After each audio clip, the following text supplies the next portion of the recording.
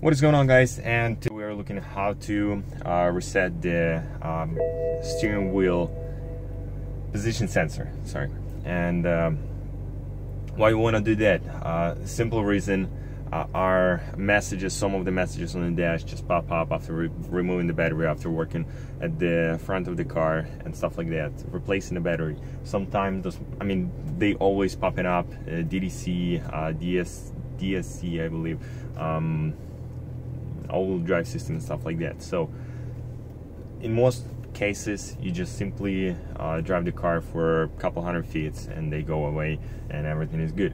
Sometimes you have messed up the steering position sensor, especially after alignment or after your battery just drains out for some reason, and your turn signals does not work correctly, or they just doesn't popping off and stuff like that. So in that case, you simply start in the car, you are in the zero position, and then you go and twist the steering wheel slowly to the left, wait for 2 seconds, and goes all the way to the right, and wait for 2 seconds. If the messages did not get away, some of the messages, you go same procedure second time, wait for 2 seconds, and all the way to the right. Wait for 2 seconds, go to the zero position,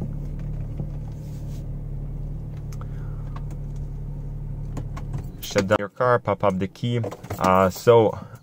By that we simply actually the steering wheel active steering wheel. By that, we simply actuate just the position sensor. So that was the simplest way to reset the angle sensor, stuff like that.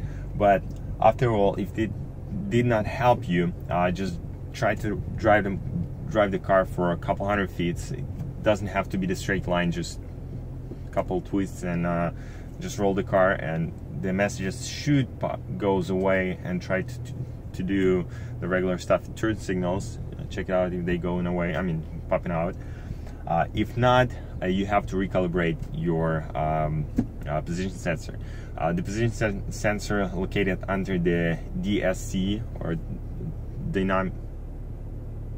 DXC for the all-wheel drive cars, DTC, DSC for dynamic stability control, and in some cases it can be under the active steering. In some cases you can do it, actually you can reset the system into the INPA for just the same what we did, but to calibrate system you have to install either the tool set 32, either the ISTA Plus. ISTA Plus, it's easier, it's safer. Tool set 32, it got a little more complicated, but it's still simple. If that thing did not help you, please leave me a comment below. I will make a video about the how to reset or calibrate the steering wheel angle sensor, and after that probably everything would have to be okay. If not, the last thing, it's actual sensor, you have to replace it. So this is the 3 simple steps what you have to do. First, twist your steering wheel to the left, to the right, check if it did work for you. Another thing, you can disconnect the negative clamp from the battery for a couple minutes, for 5 minutes, then do the procedure with the steering wheel. If it did not help, you have to recalibrate your sensor, and like I said, just hit me up in the comment below and I will make a video.